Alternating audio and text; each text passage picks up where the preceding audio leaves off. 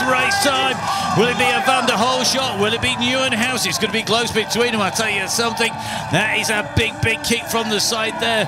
As you can see, Sveek is really up for this. He's moved right up on that right-hand side. Nieuwenhuis is going to have to fight him off, as is Lars van der Haar. Van der Poel already trying to get in position. The charge is on. As we take a left now, it is really tricky, this turn in. We're into the descent. You can see and you can hear the crowd.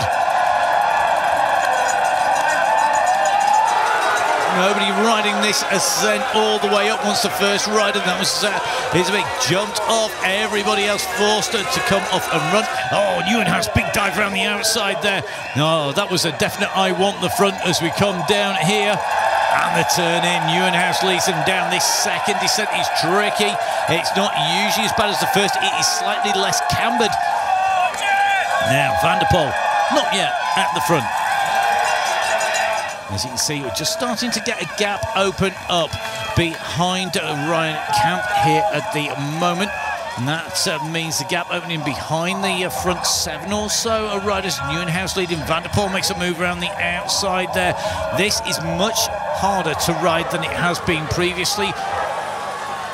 Raha leading the chase through.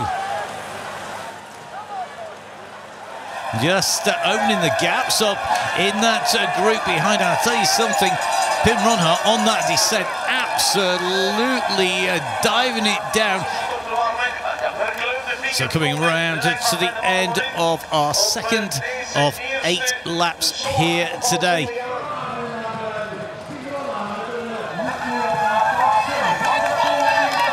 Really interesting riding up that slope there. You could just see Pim Ronhaar on the front. Van der Poel in second wheel, didn't choose to sit directly behind him, just moved out to the right there.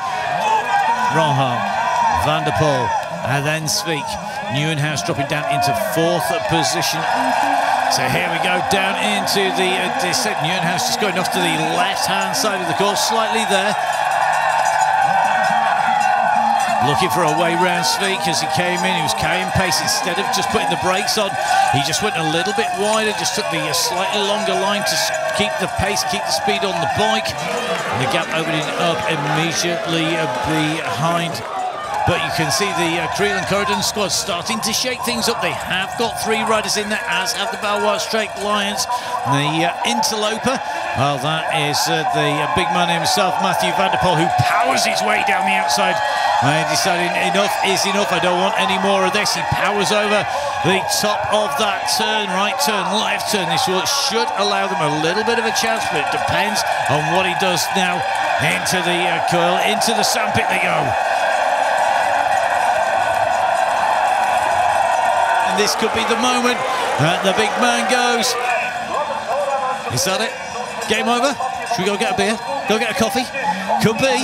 It could be the end of the race, at the front of the race. You should never say never, but Van der Poel has struck, and look at the gap. He rode up there. That move was made as he came out of the straight. He went round, and now he has the gap. A little bit of a readjustment as he comes around that bank, quickly off. Now, Nieuwenhuis diving down there in a pursuit, the nearest rider.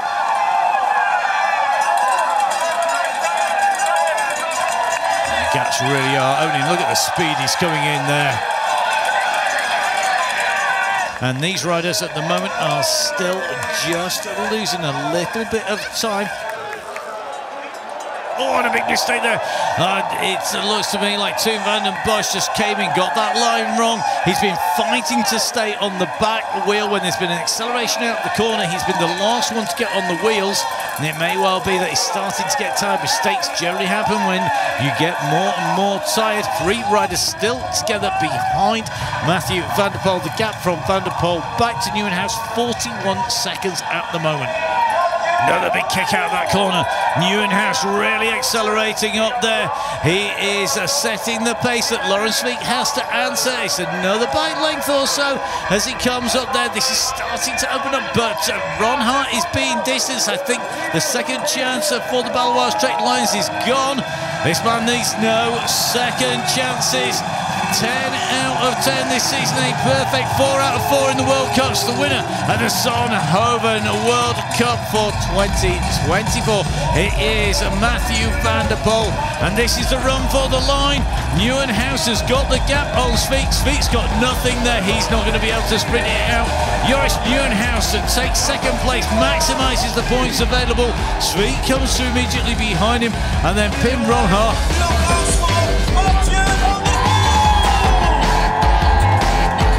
The top three here today.